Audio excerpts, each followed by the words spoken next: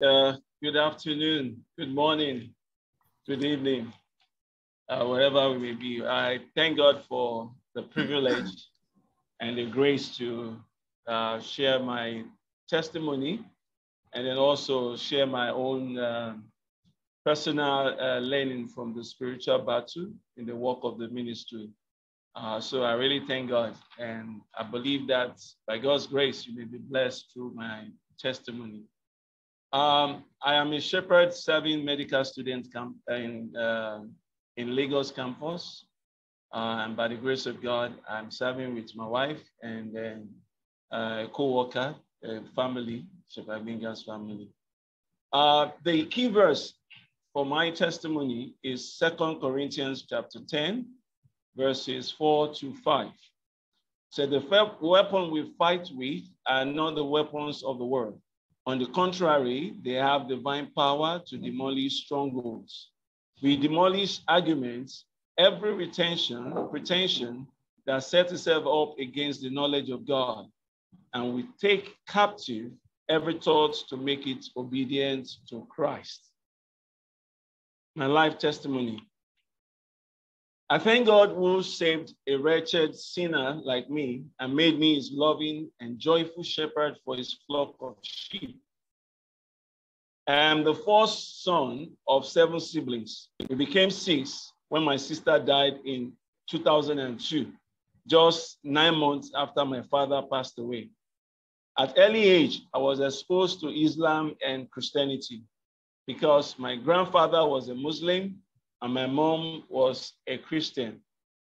My father believed in God, but he would not have anything to do with religion. The neighborhood my family lived in was full of immoral and violent people. I don't know why we could not move from the neighborhood. Maybe because my parents don't understand my struggle. But my mother ensured that we always stay indoors to study or watch TV. We were also made to attend church every Sunday. In my Sunday school class, I was taught about heaven and hell. We're told that heaven is for the righteous, while hell is reserved for sinners. Because of my solitude life, I tend to give a lot of thought to the teachings that I heard at the Sunday school. The teachings didn't make sense to me at all. I thought, how can God create people who are weak and still condemn them to hell for not being able to obey all his commandments? I knew definitely no one could be righteous enough to make it to heaven. So I thought we were all doomed, including my Sunday school teacher. All I knew from childhood was sin and retribution. I had no concept of forgiveness or love. I felt trapped in the world without joy. I became a very lonely child, left to his imagination. In my imagination, I could see God only as a tyrant who gave man laws that he was not capable of obeying. I hated God and did not want to have anything to do with God. When I decided to leave God out of my life, my heart became hardened and was dark. I became unforgiving and was full of bitterness and anger. I soon became violent and would inflict wounds on anyone who offended me. Soon, my dark heart became lustful and became filled with many sinful desires. I soon started engaging in pornography. I was suffering in darkness and I was joyless.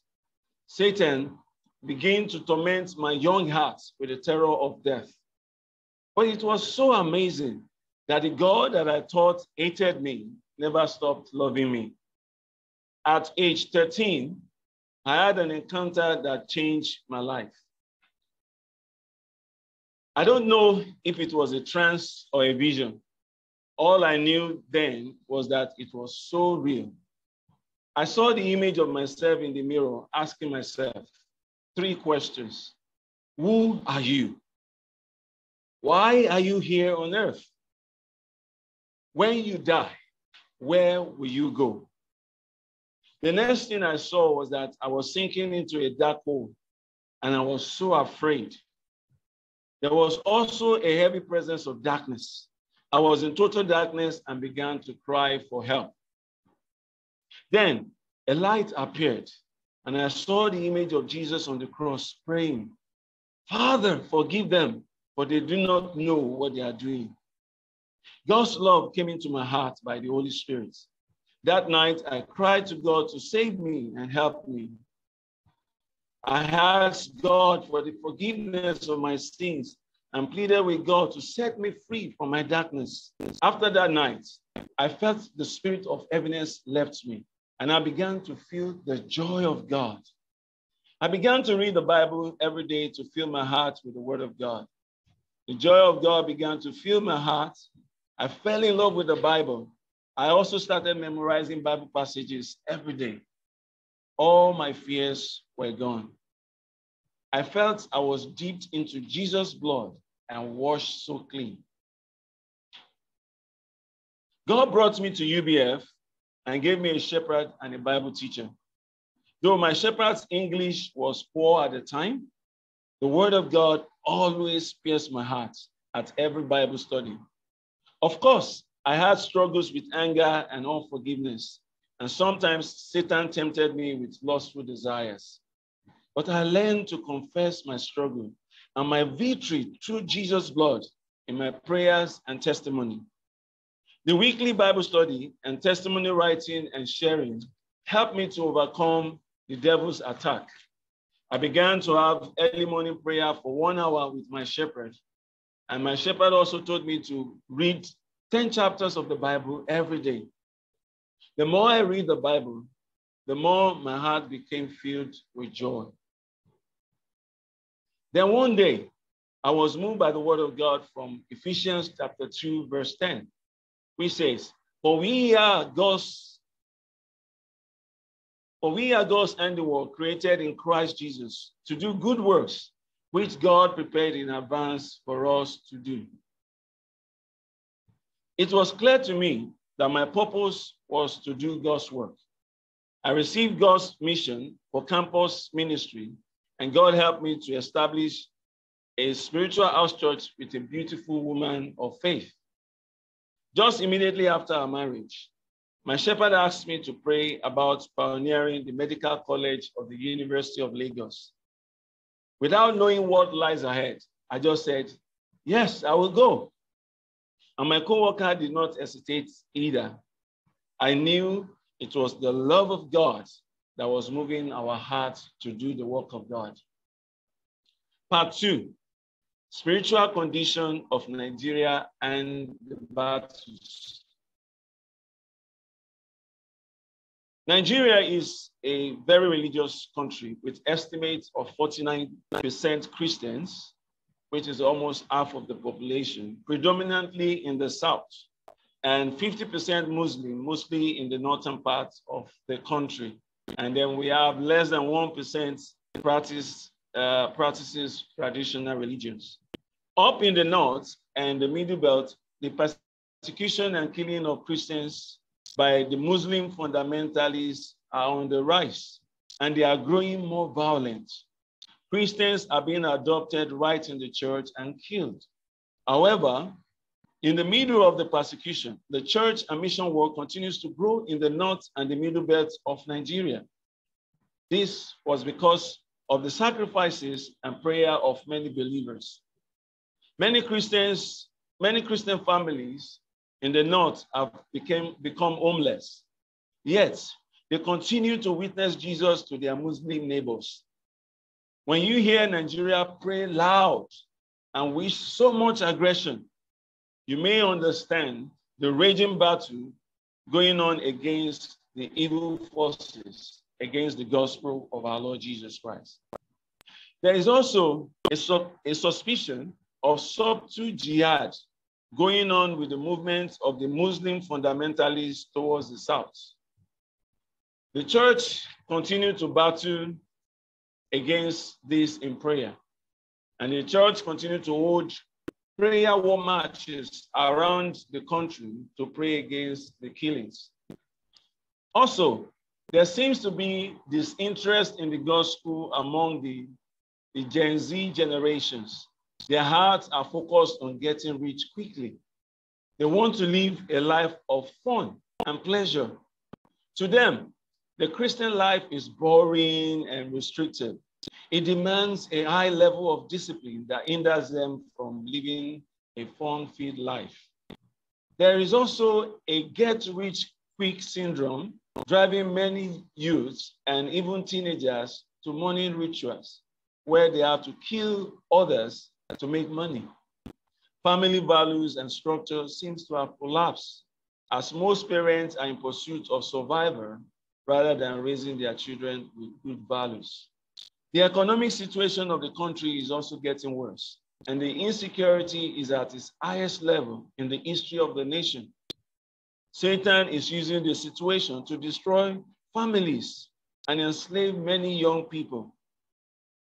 To raise one Bible student seemed impossible in this difficult situation, but the word of God continued to spread, and many territories have been conquered through the dedicated prayers of Christians in Nigeria.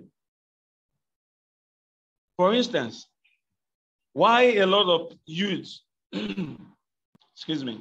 why a lot of youths were protesting police brutality in 2020, a group of Christian youths gathered at different spots across Nigeria, praying with tears for the healing of the nation.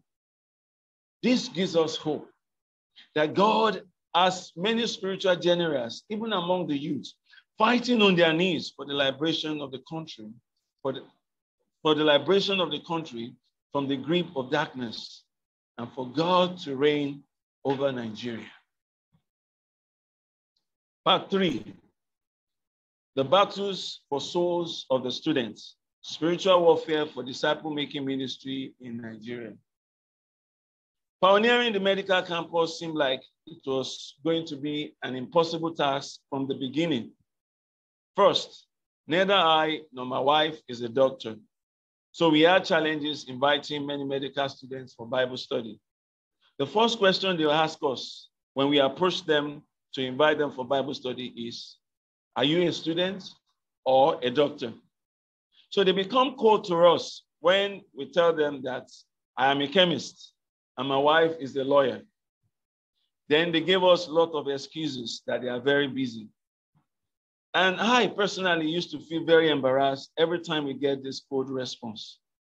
So my wife and I and our two co-workers, Shepherd Benga and Shepherd Chiaka, decided to hold fasting and prayer walks around the campus for 3 days. And we repeated this once every week. We prayed against every Satan's strongholds in the hearts of the students, and we commanded them by the power of the Holy Spirit to listen to us and accept our Bible invitation. During this prayer, God's word rebuked me personally from Matthew chapter 28, verse 18, to understand that our authority is from Jesus, not from our career. So the passage helped me to overcome my fear and to go and speak to the students with Jesus' authority. So we started responding to the students' question differently about who we are. We tell them that we are shepherds teaching the Bible to campus students. And amazingly, they started listening to us. Then our next prayer was for a place to rent as a Bible house. We prayed for over 4 years without giving up. During this period, we have Bible study with students in their hostels or the meeting rooms at the hostels. God opened the door for us also to have a room for weekly Bible academy while we waited for God's answer for a Bible center. We used the open field for prayer meetings. We raised our voice loud to pray to God, to open the heart of the students to the word of God. Soon, we started having over 10 students for Bible studies, and some of them follow us about 6 kilometers to the main Bible house for Sunday worship service. We were filled with joy that God is working mightily on the Medila campus. God also gave us one faithful brother among the students. He was a good master fisher of men. He was good at dragging his classmates to Bible studies and for prayer meetings. In 2010, God answered our prayer for a Bible center. We could hold our Sunday worship service in the living room of a 2-bedroom apartment we rented. This was by God's grace, because no house owner wants to allow the use of their residential apartments for church programs. 4 brothers also, by the grace of God, came to live common life in the Bible center. We had early morning prayer and took daily bread every day. My wife and I had to work to support our family and the Bible center renters.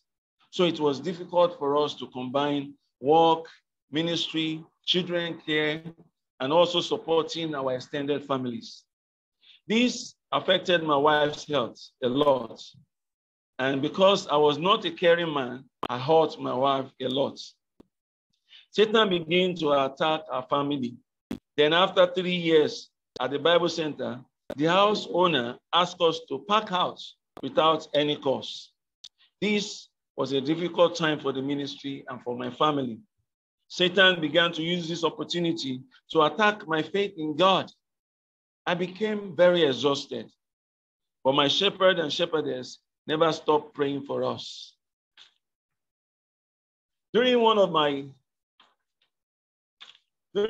Bible study, but my Bible reading, I came across the word of God from 1 John chapter 3, verse 8b, which says, "The reason the Son of God appeared was to destroy the work of the devil." I believe these words personally and literally, and we decided to go into prayer and fasting for God's provision of funds and a suitable place that we can have as a Bible house to serve the precious brothers and sisters that God has given us. The first miracle that God gave us was that God blessed me to get a better paying job that gives me more time for ministry and family. We also got a duplex for the Bible center, and for my family and Shepherdess Chiaka to stay. We also had 2 extra rooms at the back of the house for sisters' tents. We are also able to rent a 2-bedroom apartment within the same compound as brothers' tents. God's grace was so amazing. Indeed, we saw the power of Jesus destroying the work of the devil against the work of God. God also restored my wife's health. Indeed, Jesus destroyed the work of Satan and gave us victory. The brothers also began to grow through one-to-one Bible study and daily bread. We also challenge ourselves to read the Bible, the whole Bible, every year. I also saw the power of God at work when we submitted ourselves to God to obey his word and serve his flock of sheep faithfully. We also never stopped raising an altar of prayer every morning, praying for each Bible student one by one. I also experienced the power of God through the life of one of my precious Bible students, who was our personal fisher, our powerful fisher of men. He failed his professional exam twice, and he was asked to withdraw from the program. He was so devastated and also stopped fishing. He stopped fishing and also stopped attending Bible study. His mindset was that he was being tormented by the devil and enemies from his household because he will be the first medical doctor in his family. So I visited him every week to pray with him, and I also asked him to read the New Testament again and again. I challenged him to write the entrance exam for medicine again, and by the grace of God, he was admitted into another medical school in Lagos. When he got to the 4th year, writing his professional exam, he failed again. At this time, he was much afraid again because he thought he was going to get expelled from the school. I realized that he was crippled by his inner fear. So I gave him God's word, Jesus' word from Mark chapter 11, verse 22. And I asked him to confess this word again. Have faith in God. By God's grace, he passed the exam. He's now in his final year and he's studying the Bible with over 8 students with joy. He's full of the Holy Spirit to serve faithfully. He's preparing as a messenger for our Bible conference in April. So I pray by the grace of God, he will continue to grow in the knowledge of God and the word of God. Part 4, what I learned personally about spiritual warfare. Number 1, spiritual warfare starts with my submission to God. James chapter 4, verse 7 says, submit yourself then to God. Resist the devil, and he will flee from you. Without submitting to God in obedience, I cannot operate with his authority to resist the devil. I have learned to submit to God in my prayer every day and by faith. Submission also means my daily humble repentance before God, so that the devil will not have a legal ground or a foothold in my life. 2, spiritual warfare must be done standing on Jesus' authority and the victory he has won. Only the name of Jesus is the authority by which all powers and authority bow. We can see this from Philippians chapter 2, verse 9 to 11. Our Bible teaching also must be with Jesus' authority. For Matthew chapter 7, verse 28 says that Jesus taught as one who had authority and not as the teachers of the law. When we teach the Bible by Jesus' authority, the power of God's word liberates people from Satan's bondage and give them hope and deliverance. Number 3, the battle is not against the Bible students. It is against the prince of this world. Ephesians chapter 2, verse 1 to 2 says that it is Satan who is the ruler of the kingdom of the air that is at work in the hearts of those who are disobedient.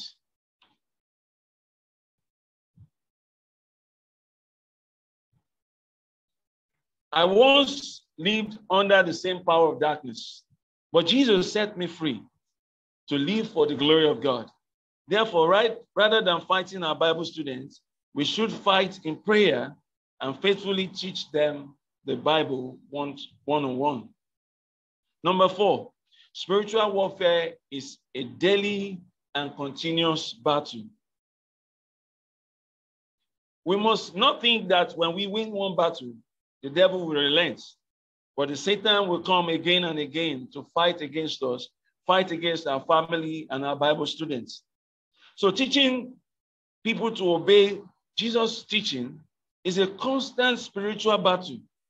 And that is why it gives us its authority according to Matthew chapter 8, verse 18. He said, all authority in heaven and on earth has been given unto me. Therefore, go and make disciples of all nations, baptizing them in the name of the Father and of the Son and of the Holy Spirit, and teaching them to obey everything I've commanded you. And surely I am with you to the very end of the age. This is why we must also put on the full armor of God every day, according to Ephesians chapter 6, verse 10 to 18.